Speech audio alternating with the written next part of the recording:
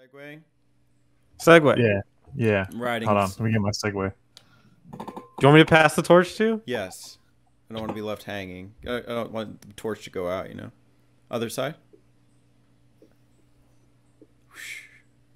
Well, I'm glad you wanted to hear about Banjo-Kazooie, Spencer. I can't talk to you about that, but I can tell you about how Rare was bought out by Microsoft in 2002, and everything everyone loved about Banjo-Kazooie went to shit.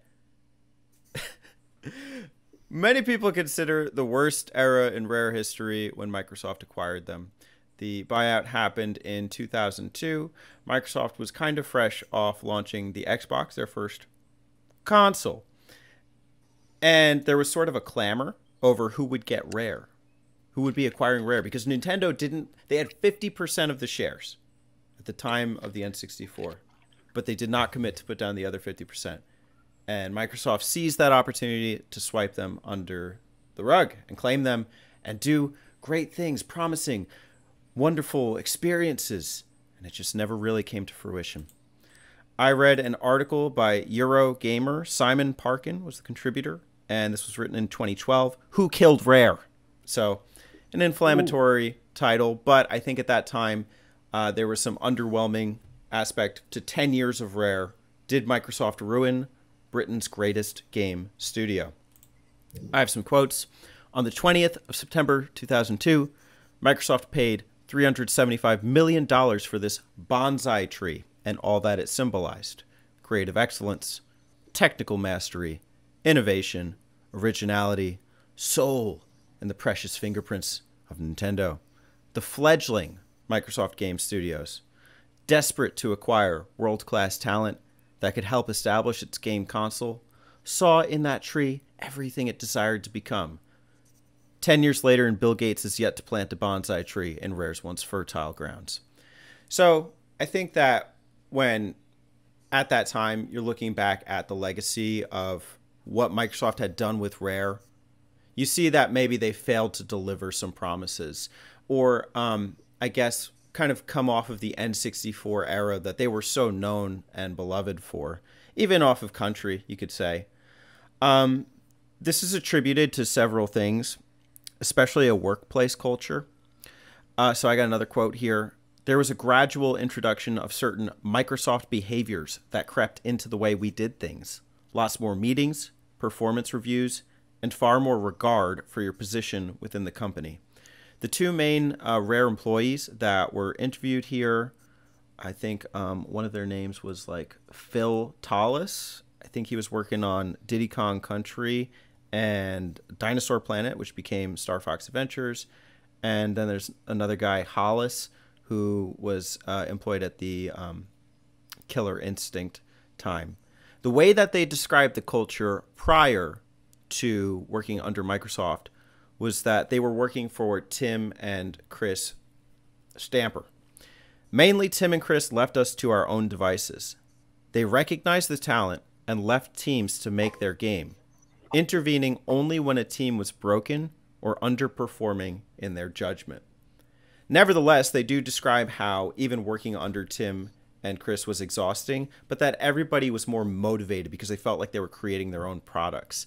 With Microsoft, there was a lot of like, for the first time, we're making, the big games, we're kind of figuring this out together.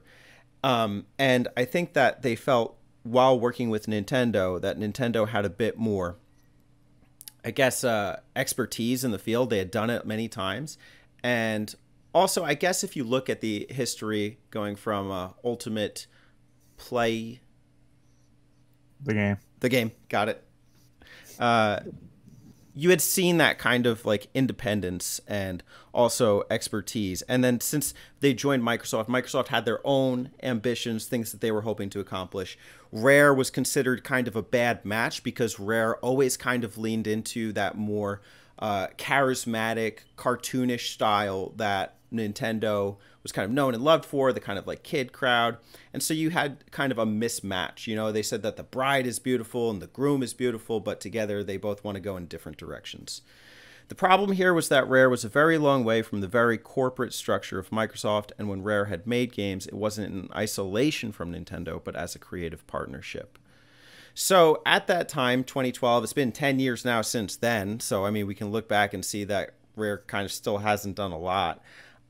But it's very interesting to see that like that sentiment was so strong at the time, killed Rare, the death of Rare, that they accomplished nothing since that time. I think they did their own thing, and that you can still see games with, hints of talent. And they kind of allude to that at the end of the article. But the general consensus is that the Microsoft era Rare is not the Rare of old, and a bit of a sad sight to see.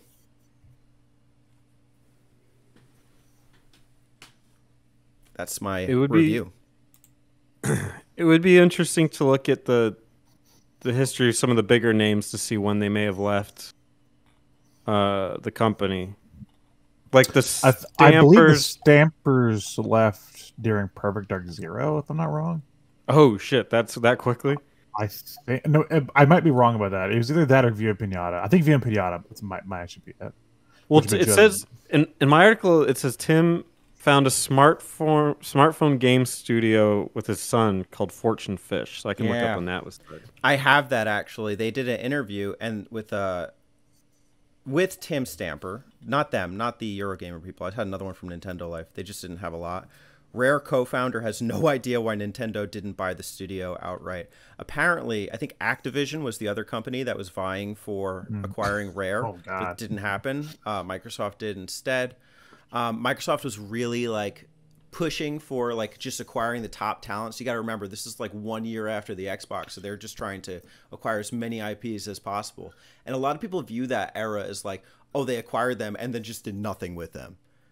And so but there's also that interest of like Nintendo didn't really see much of a future in them. Stamper is at a loss as to why Nintendo didn't step in and open up his checkbook. I have no idea why they didn't do that. I thought we were a good fit. But he does say that the price of software development was going up with platforms, and Rare works really well with a partner. We were looking for someone, and then he says he liked Microsoft at the time. Well, the thing is that Nintendo's known for making stupid decisions anyway. But I believe Nintendo actually, I don't think they had exactly 50. I think they had closer to like 49% share. So yeah, I believe Nintendo had 49. Yeah, because that's how Microsoft stepped in and bought the other 51 and scooped it all up. But yeah, they were. They've been second party since what, like the NES? Because I remember like the NES, one of their earlier games. I wish I could tell you which one it was. They showed them a demo of the game, and Nintendo was like blown away about what they were able to do on the NES. And yeah, they worked close together since then. So it is really surprising that like Nintendo didn't jump at the chance. But again, it's Nintendo, and they make some dumb choices sometimes. I bet they were like, yeah, we could do better than that. Yeah, they kind of were. I do want to correct you, though. So it does say in 1993 it was 49% share that Nintendo had purchased. But in it was a couple years later when people from Rare reached out to explain what their situation was. They were 50% owned by Nintendo, and Nintendo had an option to acquire the other half by a certain date. If they didn't exercise that option, Rare had the option to find a buyer for Nintendo's half. So that's what the Stampers were looking for, potential buyers, and then Microsoft stepped up to the plate. I think like go ahead. Well, I was going to say that would explain why they didn't buy it, because maybe they didn't deem it like worth all the money that it would take to acquire the rest of it. They said they felt the decision was necessary, too. If you look at the N64, they're actually explaining in one of the articles, I don't know if it was the Stampers or the Hollis or the whatever, but they're saying like the N64 was viewed as kind of a commercial failure, and the GameCube was like even worse. So like it was like the Xbox is like new hot stuff. Chris and I needed to take a new direction to produce some better, greater products for the future. And we thought the only way we'd be able to do that was to take a step sideways and pursue a new venture. They left in 2007, by the way. So it was right. It must have been right after Via Pinata then. Mm-hmm. Well, that makes a lot of sense too. Nintendo, this is kind of a dickbag move, but it also worked out, I think, for them, is that their biggest success aside from Banjo-Kazooie, I don't necessarily know the numbers, but their biggest success was with the Nintendo franchise. And so it's like, well, we don't need Rare to make that because we still have it. So I guess we're losing Banjo-Kazooie. Well, it sounds to jerk. me, you know, it's easy. It's easy to to be like, well, Rare has sucked since the buyout. But I honestly, with the way you're describing the work environment, I mean, I think it's mostly the blame for Microsoft. It sounds like they opened the doors and been, and they were obviously having a new console. You're gonna want names to draw people in and have games and stuff. Makes sense. The Xbox is basically the more powerful GameCube and PS2. I mean, for its time stuff. So you're gonna draw this big studio in, buy them out, and then instead of letting them make their games, it sounded like they were like, okay, well, we're doing it this way, and just kind of stepped on everything Rare was used to doing. Which makes no sense. Like, why would you have a brand new console, you don't know what you're doing, and you're gonna come in and tell the studio that's been making gold for the last 10 years to do things your way? I think I can see what Microsoft was trying to do with Rare was to appeal, like get the young gamers to get into Microsoft for a couple of reasons. You can get the parents to buy in, to be like, oh, there are kiddie games for it, so do that. And then also to get that like early install base so that kids could say they grew up with Microsoft, and then you get the 360 and you have an installed base there.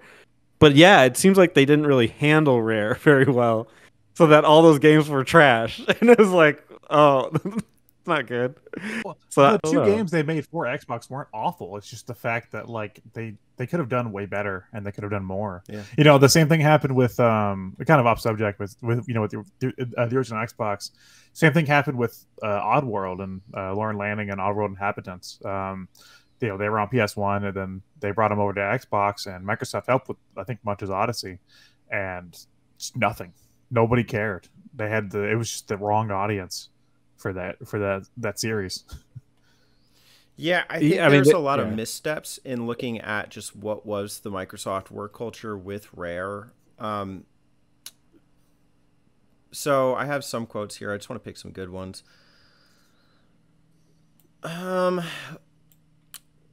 One of the biggest changes was the freedom to talk about projects that you weren't working on. So you had mentioned the blacklight. I don't know if that's the phrase you use, but where they're not allowed to talk about it. Blackout. Blackout, Yeah. okay. Yeah, the media blackout. Yeah. So this seems like a good thing. We were allowed to use the internet during working hours. We're allowed to listen to music. So a lot of the early changes were positive to morale. However, in time it became clear that everyone had underestimated how much of the studio's success was down to Nintendo's gentle steering. It's almost like Microsoft is just like, okay, go.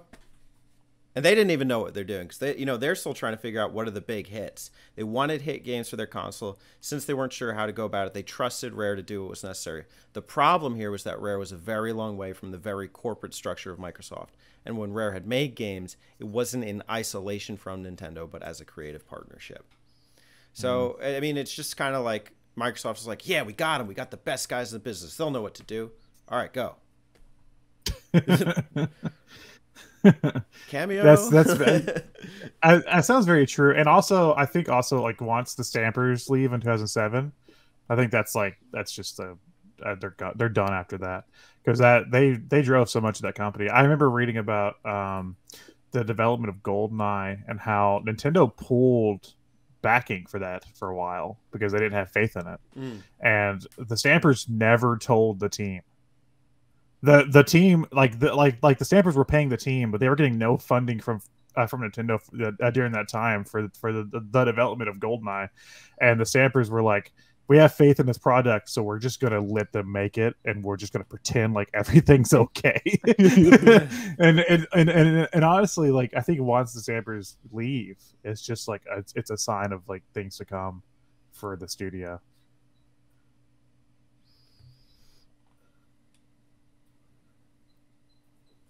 Yeah, I think it's eras of demoralizing, right? Because those guys were there since what? The founding, right?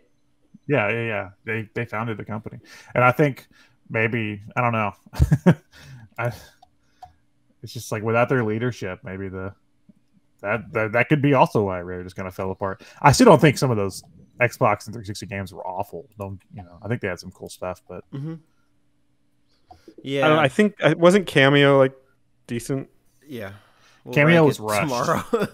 It wasn't bad, but it was rushed. And then Perfect Dark Zero is. I didn't play it, so I'm not going to say much. But those two were very rushed for a 360 release in 2005. Like for the console release. Yeah. I think you have another issue here. This is interesting to me. The other staffing change was the introduction of a producer role. Producers were a new thing to Rare. It wasn't a role that was instantly understood. And each project had a Rare producer and a Microsoft producer, one either side of the Atlantic. So, it's interesting to me that, like, they're having, because I think the thing that stands out to me is, like, oh, there's like a corporate culture. There's meetings every week. They're talking about, and when I think of Rare, I don't think of that. I think of them drinking beers and like cracking jokes and then writing into the script for like Banjo. And then it's like you want to remove all of that and just like do a solid, tried and true approach. And then you've got two conflicting roles. That's how like having two bosses that are like have different needs, and then suddenly that stress is going down to your employees. It just sounds like a bad workplace. I think they managed okay, all things considered, but. I think you'd see some missteps due to that. I think, and like the whole thing with Nintendo is, I don't think Nintendo ever got too involved. They just kind of were like, you should maybe do this way or something, But I don't think they ever had like a Nintendo producer on hand. Like I think like in the Star Fox Adventure, which is arguably one of their worst games, was the only one that like Miyamoto was like, yeah, change it, and then it was worse than what they probably could have made. But. Nintendo, no. I'm not going to let you say. Nintendo has never stepped into a Star Fox game and actively made it worse. How dare you? I do not want to talk about Star Fox right now. I do not want to open the Starbucks paradox where if Nintendo tries something different, it's fucking hated. And if Nintendo does the same thing again, it's fucking hated. So I don't want to talk about Star Fox right now. But anyway, like even at that time, it seemed like Rare still had a little bit of that like freedom you were talking about, Teddy, where like because like I remember like the development of the Conker's 12 Tales before it was Bad Fur Day.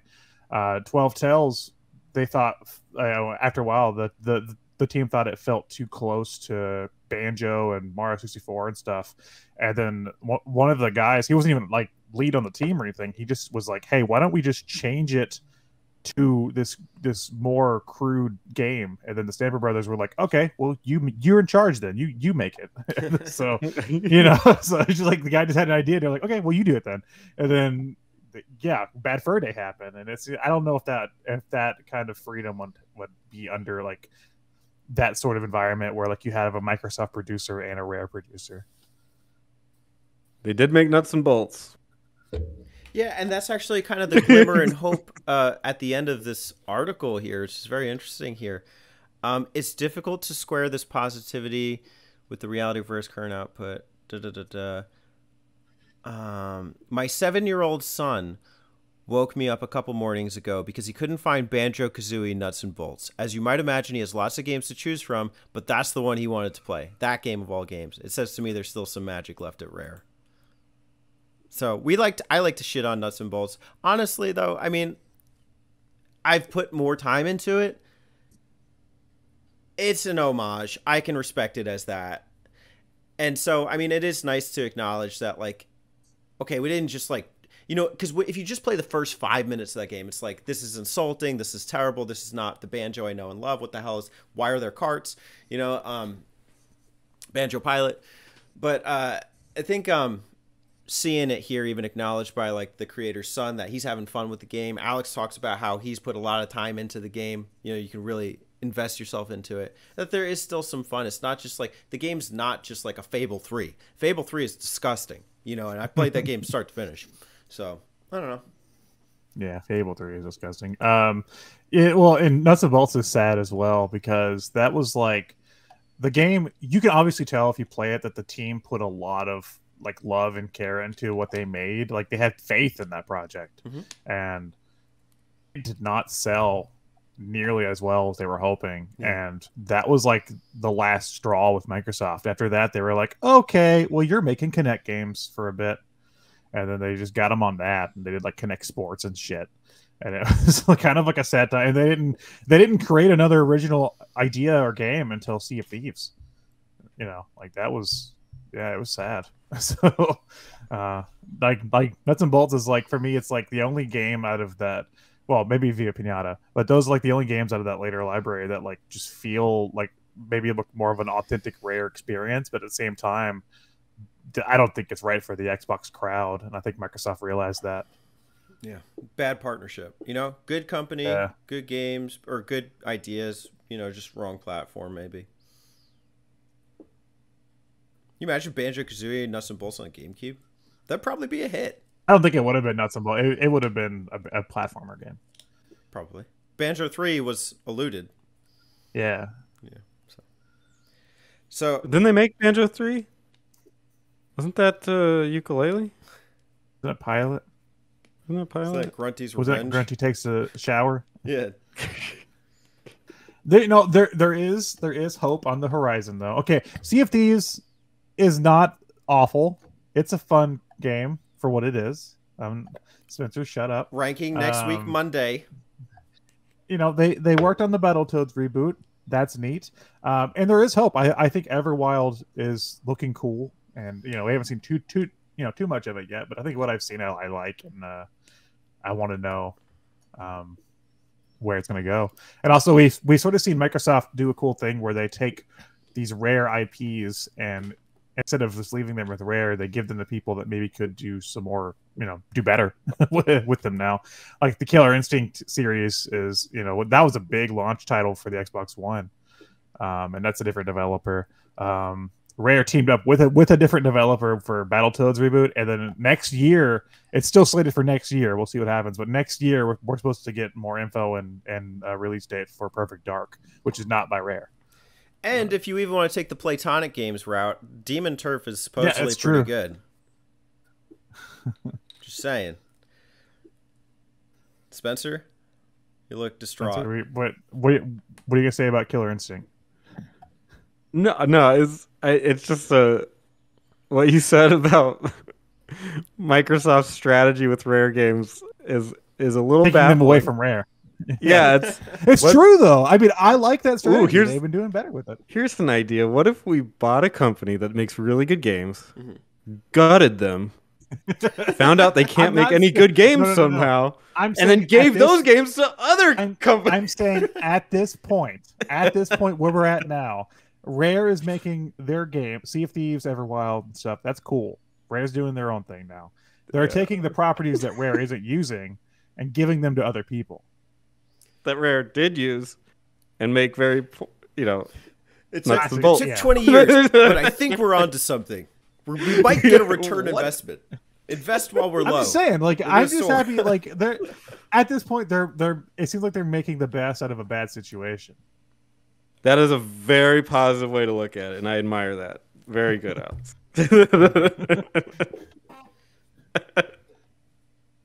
Like, Killer Instinct is a cool game on the Xbox One. Ranking coming soon.